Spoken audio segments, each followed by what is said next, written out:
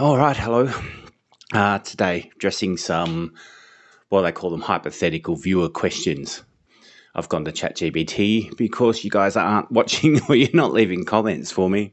If you are watching, it's day 29. We've got one day left, today, tomorrow, and it's been an interesting experience. So today's to address some questions and get prepared at the end of it. I've got a list of questions made out that I'm going to answer about my progress, how it's gone, how I've enjoyed this experience of talking to the camera every day for 20 days. And then it's review day tomorrow. We'll wrap that all up. But this exercise is in going through these structured questions. So let's get at it. Let's see what we've got. The question here is, what was the most unexpected challenge you faced during this 30-day talk to the camera challenge, and how did you overcome it? Well, what was the most difficult challenge? I guess actually being able to get it done every day. The most difficult challenge was getting it done consistently every day. I even missed a day. Technically missed two. I missed a day just because I can't remember now. And then the next day I had to play catch up. And by the time I went to play catch up, one of those 2 days, it was midnight. My phone was going flat. There was no way of recovering. And I had to do 3 of these and fake it in a single day. Other than that, I've been absolutely consistent throughout the whole 29 days. Another difficult challenge I found was sometimes doing prep. I adjusted a few of the exercises as I went through it, because doing prep to do an exercise like this is a barrier to entry. And it taught me a lot from doing that these videos do require preparation, and there's a balance to be had between just coming in and free-for-all, throwing these out there, and doing a proper scripted, edited video. Interesting thing that I've learned is that being able to just talk to the camera like this is really, it works for me.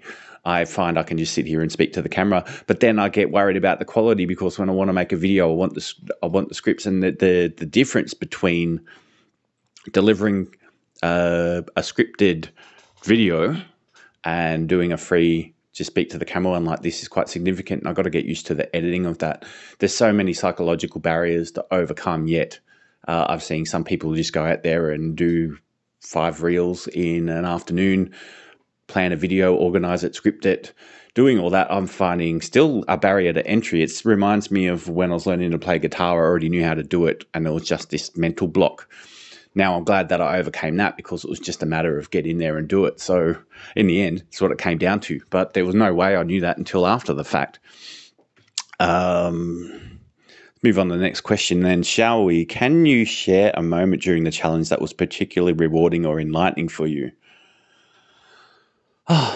Being able to get comfortable with it. I'm doing that now. I'm finding this, that was particularly rewarding. Being able to actually speak to the camera. Like the first time I thought I was doing an okay job, but seeing myself improve very quickly over the 3 of those, it'd be fascinating to go back and have a look. I haven't done it. My apologies, but I've been flat out for the past few days.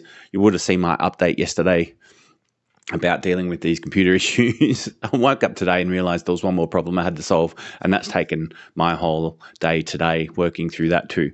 Finally got it finished, and I've had a moment to breathe and get back to this.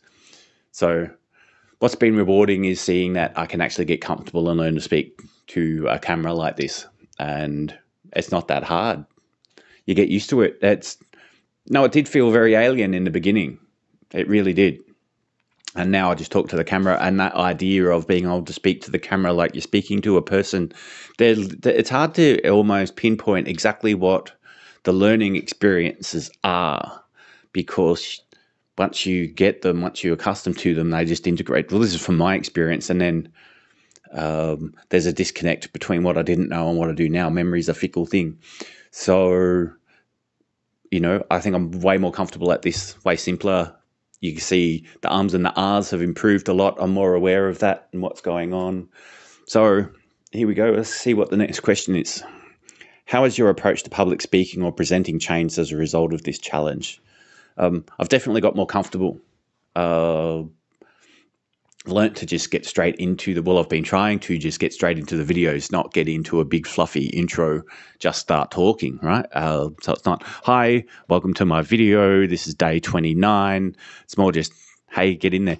The big thing, I keep leaving this too late into the evening and then everybody's in bed before I finally sit down and get stuck into this. And I'm finding that I can't put the same kind of energy into it that I'd like to. And that's something I might need to work on. I really want to keep working through this exercise and do it some more, but I need to have a think about how I'm going to approach it, because it's been an excellent exercise to sit down and practice this on a daily and do it every day. But I want to do some other exercises, some more targeted things. And so I'm thinking, rather than do a talk to the camera every day for 30 days type thing, do it more of every couple of days and then alternate it and have a bit of a prep and some planning and put some more aspects to it. I'm even considering going and grabbing a lot of other people's videos, and I even had a go at this, and grabbing their script, turning that into a list of bullet points and speaking to that, just going to practice speaking from bullet points and making my own videos, just to save me the time of having to come up with scripts. So it's a little plagiaristic, I guess, but doing it as a purpose of an exercise is a great way to get some practice and get used to what kind of things go into the scripts. I think it's a great practice exercise, and I don't see an issue with doing it for that reason. I think it's a great idea. I've got resistance to doing that too, and I'd rather create my own videos. I've got the work I've been